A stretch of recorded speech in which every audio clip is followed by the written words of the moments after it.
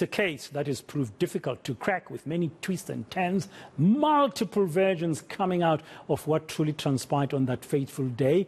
And the 5 men accused, they insist they're being used as scapegoats. Well, let's speak to criminal law expert Advocate Llewelyn Curlewis to weigh in on this ongoing case that's going to resume tomorrow morning at 10. Advocate Curlewis, thank you very much for your time. I mean, we have here another postponement, the prosecution introducing new statements. The defense, we understand today, saying of some of their suspects that they need to study the new statements, and then the trial will resume tomorrow. Your comment, please. Yes, well, obviously it's in the interest of justice that the defense team have the opportunity to get to know the contents of the allegations to face, and if that means that it ensures a further postponement, well, then that is what must happen here. Obviously, the discretion is always in the hands of the presiding officer to adjudicate and decide whether such indulgence will be allowed or not. And in this instance, that is exactly what happened here. Yes, and it's hopefully going to assist the defense then tomorrow to allow the trial to proceed. Just from experience, if in these statements there was something more concerning that defense might need more time, can they apply for another postponement? Or having been given 24 hours, is that regarded as sufficient time for them to have studied what's been presented as new statements by the prosecution?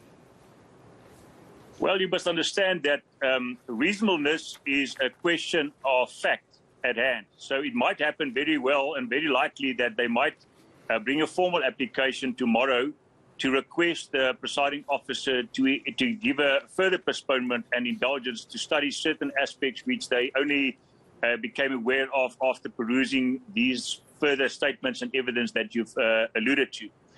So it happens from time to time that we do encounter such requests by the state, but then it will obviously be a formal application before court, and the magistrate must then decide, the judge. Yeah.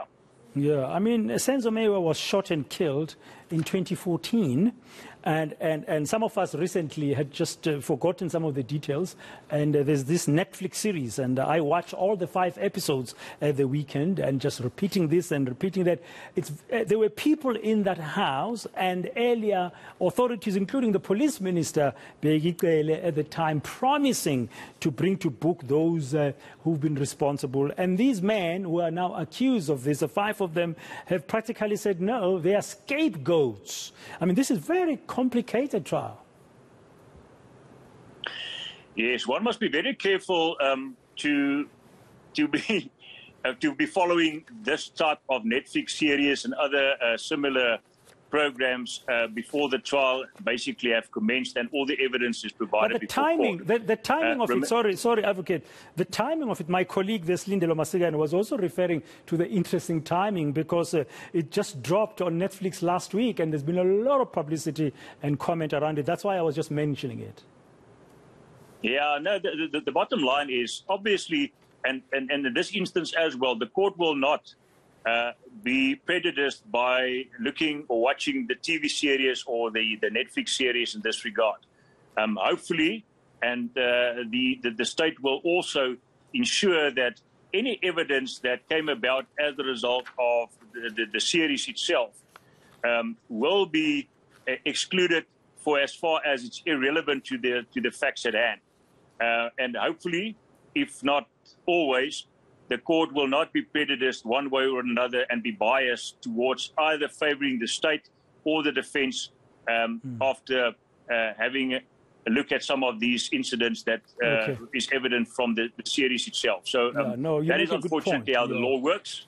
Yeah. No, that's important. It's important to raise because it's in the public domain. Thank you very much. Now, Gerry Nel telling our reporter earlier today outside court that he's ready to get going, and he represents the family, the sisters and the mother of Senzo Mewiya, and saying that he believes the police have done more investigations and we should expect more arrests. In fact, he says, and we played that bite a little bit earlier, that they know who the mastermind of the murder of Senzo Mewiya was.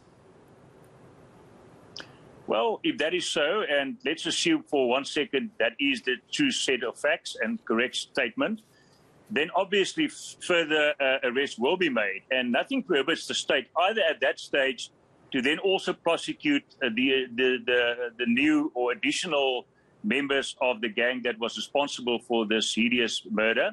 Alternatively, and on the assumption that this current trial have already been commenced with, then obviously they will then be arraigned in a separate trial to stand also arraigned on murder charges separately from the one currently before court. So that can happen at any stage. And for what it's worth, the state has more than 20 years to prosecute those that are responsible, even if they can only be arraigned and arrested after completion of the current trial before court. Okay, finally, Advocate Curlewis, you are the expert, you are the criminal law expert. What should we be looking out for as this trial begins in terms of its proceedings? Well, it's tried law that the state will first and foremost provide the presiding officer with all the state witnesses. Now, that can be those mentioned already in the list in the indictment, attached to the indictment. That's typically what happens. But we might even see that the state add further witnesses as evidence come out in open court. So that might not be the end of the list of names that we see on the indictment. Once the state closes its case, at that stage, then obviously only the defense will have the prerogative and opportunity then to decide whether they're going to call the various accused before court to come and testify in their own defense, alternatively call witnesses on their behalf without calling the accused themselves, or they might even decide not to call anybody and close their case and remain silent. So there are basically those three options available as the matter proceeds to the finalization. Okay, we're going to have to wait and see what's going to transpire in this case. Thank you very much for your time, your insights there. That's Advocate Llewelyn Curlewis. He's a criminal law expert, just giving us some of his comment on the Senzo Mewiya murder trial, which started today, was postponed, adjourned just for 24 hours, set to resume at 10 o'clock tomorrow morning.